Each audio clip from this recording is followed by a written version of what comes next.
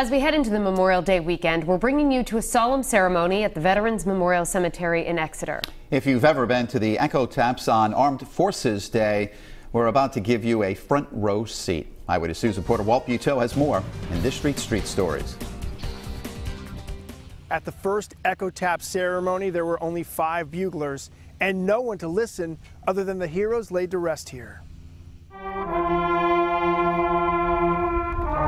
Nearly 3 dozen horn players warmed up in a stiff breeze. Conduct you note by note through taps. Surrounded by dozens of umbrellas and hundreds of final resting places at the Veterans Memorial Cemetery. Bob Lowell was at the front of this circle of brass, charged with playing the first 3 of the 24 saddest notes in music. I was very nervous.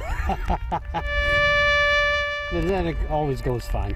You have to remember what we're doing this for. Remember those that have fallen.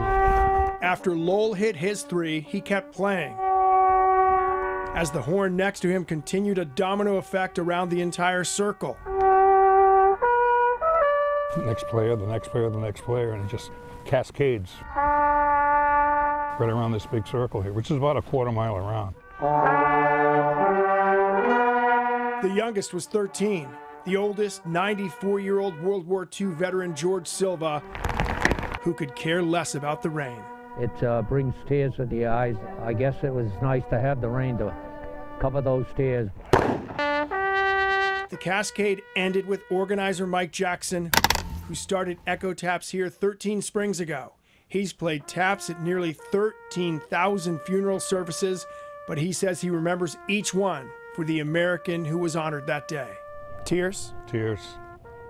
I'm not immune to that at all. This we ask, that you ever hold us all in the hollow of your hands. No, it's not work. It's very meaningful for me because I'm a part of that detail to lay this person his final rest.